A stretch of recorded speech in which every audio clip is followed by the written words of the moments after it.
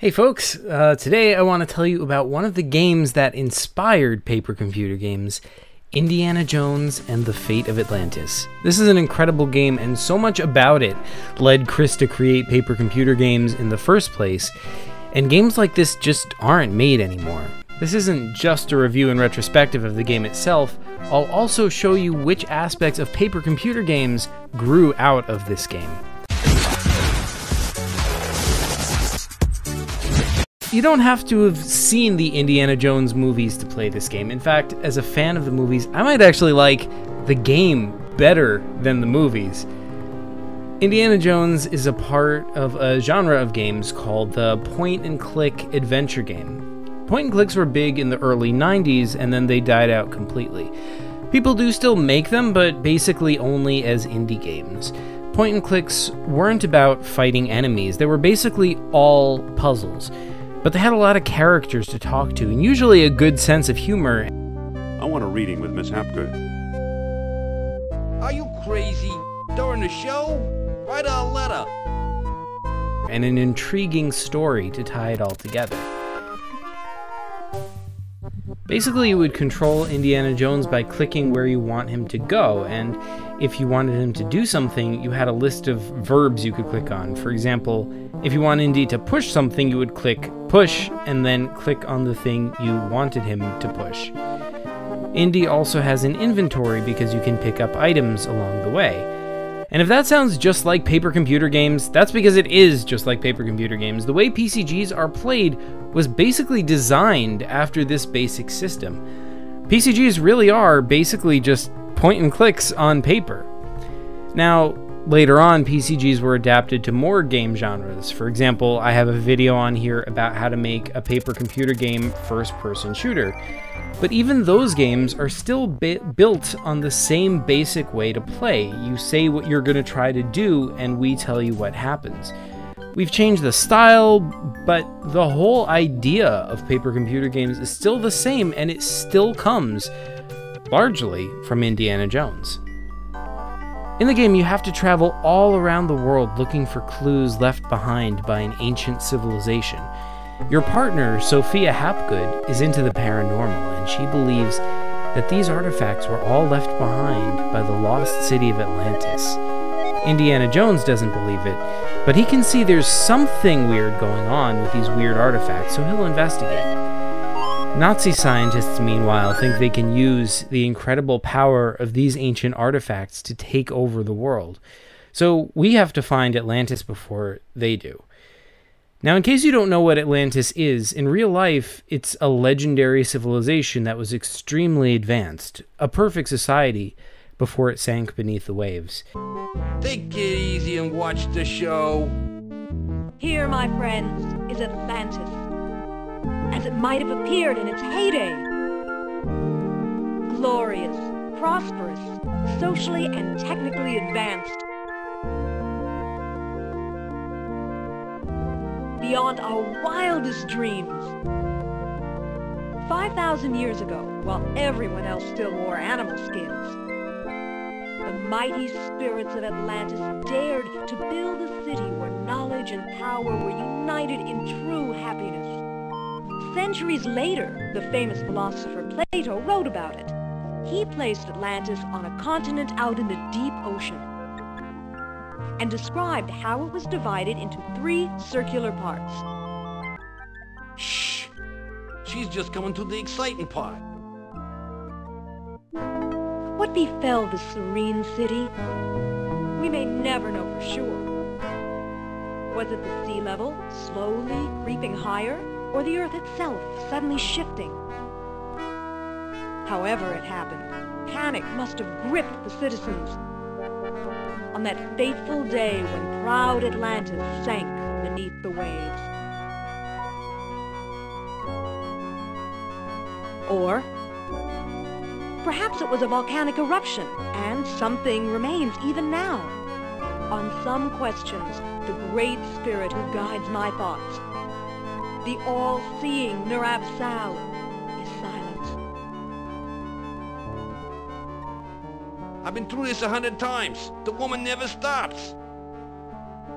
The root premise of this narrative is that back in the old days, the gods divvied up the world, and while Athena got the region of Athens, Poseidon got the island of Atlantis, a huge, beautiful, resource-rich island nation with everything a budding civilization could ask for. The island is described as being bigger than Libya and Anatolia combined, which, judging by the size of modern-day Anatolia, makes it bigger than Texas, but not by much. There, Poseidon fell in love with a mortal woman, Cleito, and they had a whole bunch of kids.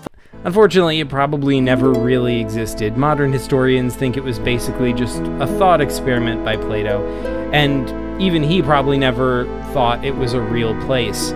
But nonetheless, Atlantis continues to exist in our pop culture. We've seen it in the Aquaman movie, in the TV series Stargate Atlantis, and there's even a Disney movie about the Lost City. After playing Indiana Jones and the Fate of Atlantis, Chris and I just got obsessed with Atlantis and with finding the real Atlantis when we were kids.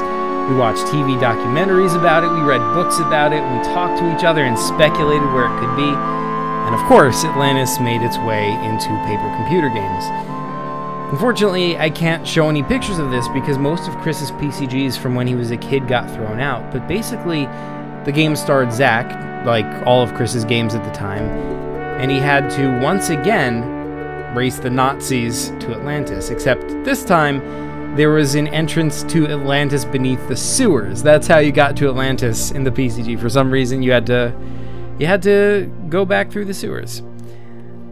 We don't remember many details from that game, so hopefully someday someone will make a sequel, a return to Atlantis in the PCG universe.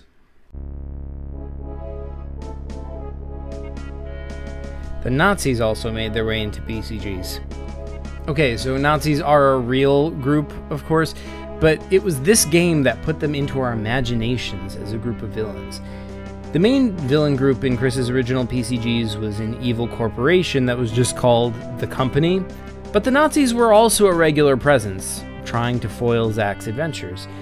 So much so that it was weird that when they weren't included in my giant PCG Balzac Lobotron as part of the Alliance. The Alliance is an alliance of all the evil organizations that exist in the PCG universe. Now, Indy's partner, Sophia, was always a bit salty, always butting heads with Indy, and they would make sarcastic remarks at each other. Cold enough for you? Even colder than my feelings towards you, Jones. Even if ultimately there ends up being a romance between them. That would partially inspire the character of Colette, who would sometimes accompany Zack on some of his adventures, which is a bit weird because Colette is a real person and her personality wasn't like that, but I mean, hey, we were kids, what do you want? There are PCGs inspired by individual scenes from Indiana Jones. Like Chris's game Relics of the Sea has Zack sneaking aboard a Nazi submarine to discover an ancient secret at the bottom of the ocean, much like Indy does here. The game fleshes out that idea to make it into a whole game. By the way, that game is available on the PCG shop, link in the description. I was really taken with the way Atlantis looks in the game, with all this lava-based technology, the giant statues with lava flowing out of their mouths. So, in my PCG Fried Calamari, the area called the Forge, under an ancient citadel on the planet Shri, is based on that. A pit of lava with it being forged into incredible things. Only I took it further. The creatures called constructs have some of that lava built into them. This whole citadel has a very Atlantis vibe, even if its story is very different. And while I was playing the game with Ari, I played music from Indiana Jones and the Fate of Atlantis in the background because it fits the game perfectly, and come on, it's just amazing music. That's basically what you've been hearing this whole video. It's impossible to quantify just how much of this game has made it into paper computer games somewhere or other. Puzzles, ideas, tech, objects, and so on. One time as a kid, I even started making a PCG version of Indiana Jones and the Fate of Atlantis, which would have been exactly the same, but on paper. I only made it a few pages in. I was literally just copying the screens from Indiana Jones and the Fate of Atlantis. I also made a separate Indiana Jones game with a new story, but it was only like a page long. Both games are lost. Now, PCGs are not just a paper version of Indiana Jones. That was one major inspiration for them, and there are other inspirations. But it's only a starting point, a source of ideas. And there are so many more ideas built on those ideas by many different PCG creators, some of whom have never even played Indiana Jones. Nonetheless, it's great to revisit this amazing game and honor it for all it's contributed to paper computer games. If you want to try the game and get some inspiration from it yourself, it's now available online, and I've put a link in the description. Thanks for watching, folks. That's all I've got to show you for today. But let me know if you guys like this video, and I could make videos on some of the other computer games that have also contributed to paper computer games through inspiration. And yeah, thanks for watching, folks.